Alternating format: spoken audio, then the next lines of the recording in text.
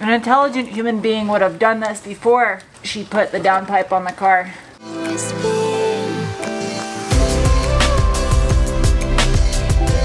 Hi, people of the world. Welcome to the internet.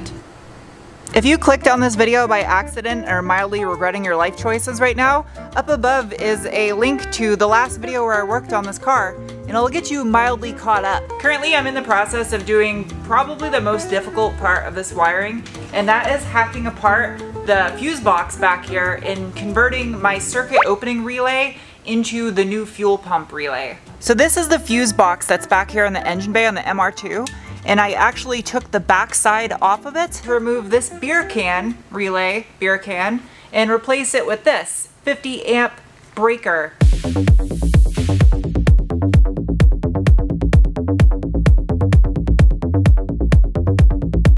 Reason being, this new relay and fuse bank is what is going to provide power for the ECU as well as the boost control solenoid. And of course I want to locate all the stuff in the factory fuse box because I want it to be clean. Tape.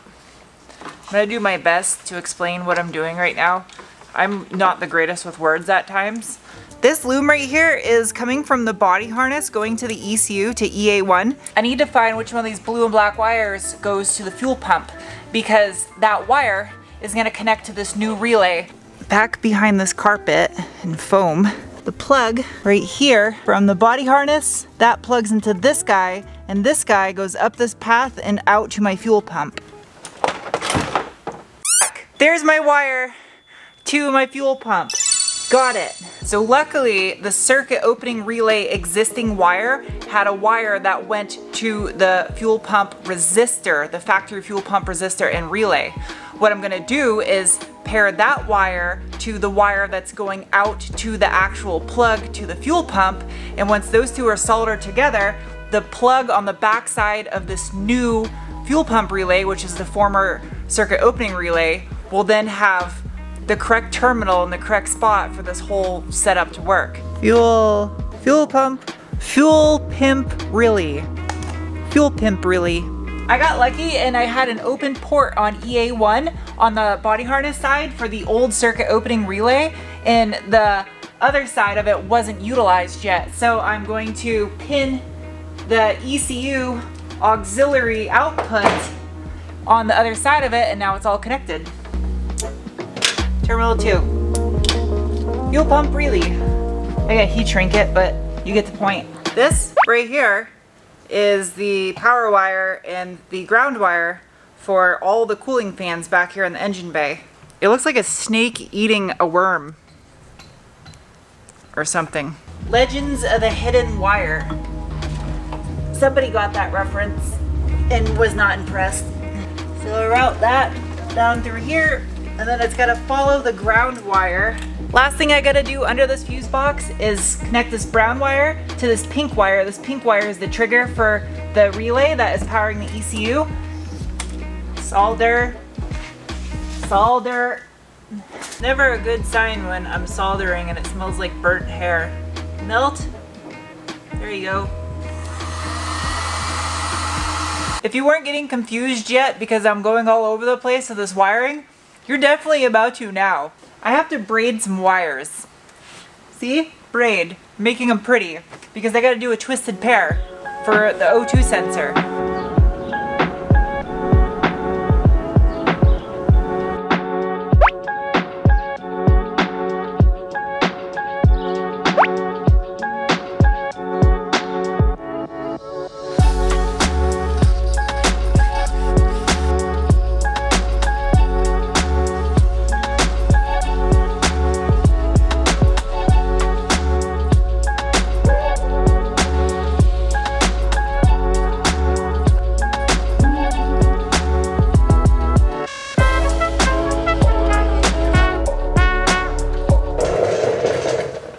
I've already been here almost 7 hours working on wiring stuff.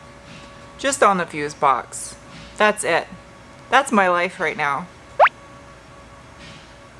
I can now say this is the finished product, as long as it doesn't let all the smoke out when I connect the battery. Fuse up here, cooling fans, relay right there now controls fuel pump. This guy right here controls the ECU as well as the cam blah blah blah. This right here is everything I have left to do before this car is technically drivable. So I just gotta start crossing some more stuff off of here. And I'm gonna do a big one.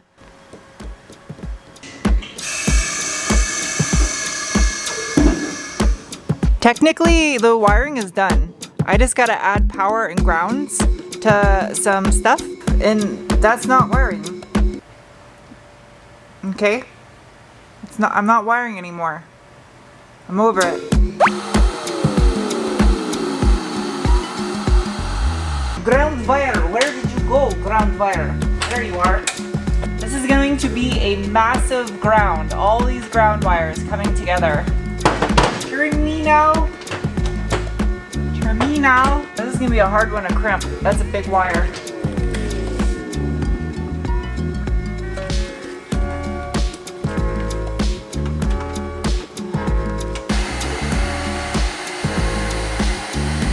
I picked a spot right here on top of the transmission that has the ground for the starter, the main engine ground, and it's gonna be the ground for all these wires that go out to all the sensors and to the ECU, as well as it also grounds out to the chassis over here. Some of you might have picked up on the fact that I have some cheap connectors on some of these wires, and that's because I have to loom all this stuff still. So I was just using cheap connectors for now before I go and put the good Deutsch connectors on there. I ordered a huge kit of these things. Come off your thing. Oh, I almost forgot the rubber butt plug. Of course I'm gonna label them. How rude do you think I am? Okay, there you go. This right here is the last ground wire for the injectors. There we go. I realize you're supposed to peel this off before you use the board. I'm an idiot. You're welcome. Mañana. Best shop decoration ever. Now whenever I go to make any decisions that are automotive, I can just consult Car Dad, and he will lead me in the right direction. This has given me a good feeling knowing that I got most of the electrical work done, but I still have one main thing to do. But I want to liven the mood a bit by doing something visually appealing instead. The barbecue guys were nice enough to cut this aluminum heat shield out on their giant laser jet. Is your hair good for today? Yeah. It's fine. Ah. It's a little heavier. Is that not what you wanted? It'll be alright. It'll probably work out alright for what we're doing. So that just the cage is exposed, and I have to mask off the whole outside so that the overspray doesn't get on the car. Inside this box of goodies, DEI came through for me and sent some products to help with heat soak in this engine bay, because these things are notorious for it, especially in Arizona. So I got some line. Ooh, they sent some Loom. Ha ha ha. Turbo blanket in black. That's gonna look really good, especially when that is covered with the heat shield. Yeah. Oh yeah, that's gonna suck pretty hard. Even though I got a lot of experience of safety wiring, this is gonna suck. I have to shove my arms up inside this cavity so I can safety wire those little button points on the heat shield. And that's not gonna be fun. I should probably take the downpipe off since I'm gonna wrap this too. What would you do? Gee, that thing's huge. That's what she said.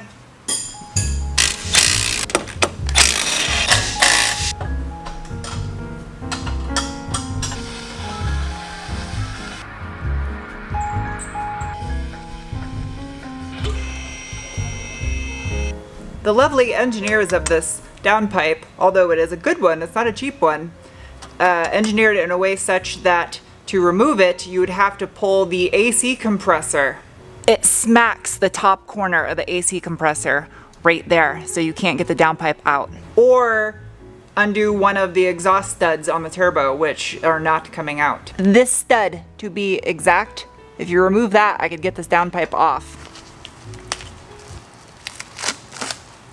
This is gonna royally suck. An intelligent human being would have done this before she put the downpipe on the car when the AC system wasn't charged. That's what an intelligent human being would have did. They said to periodically do a ratchet motion with your hands. I'm doing a ratchet motion with my life right now. I have no blood left in my hands. That's the absolute worst feeling in the world. Oh, I itch so bad right now. This is horrible. Everything itches. My face itches. My tongue itches. My nose itches. My eyes itch. Ugh. I itch in places right now I didn't even know it was possible to itch. My f***ing teeth itch. Tell me how that's possible. Now I gotta drop some safety wire down to the underside so I can wire this thing up. How the f*** did I just pull that off? Throwing some Dash 60 vibes right now. I just made somebody laugh with that.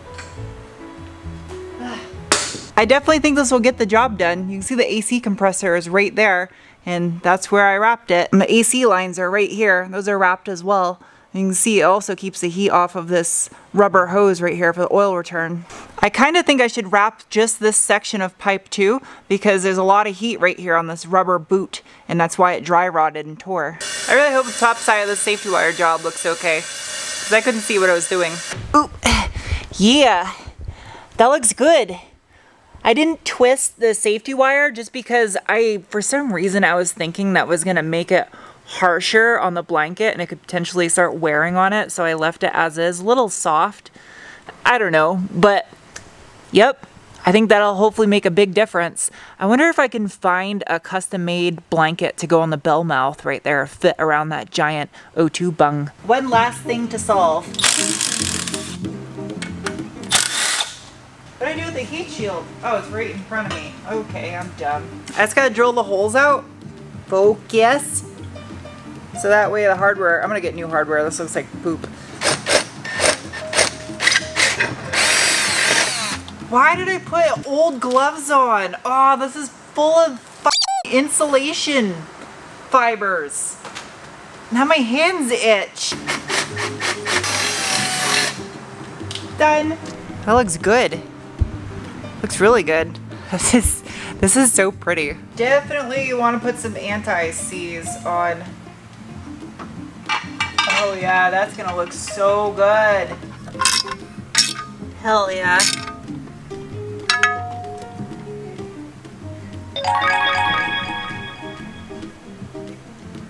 Some of you may remember this right here. This goes onto the throttle body and then it would bolt to the top of the valve cover.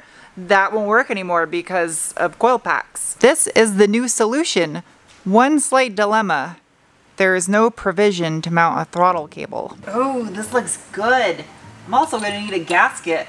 I do believe, oh no, I shouldn't need it. Yeah, I will. So here's the issue. That looks so good.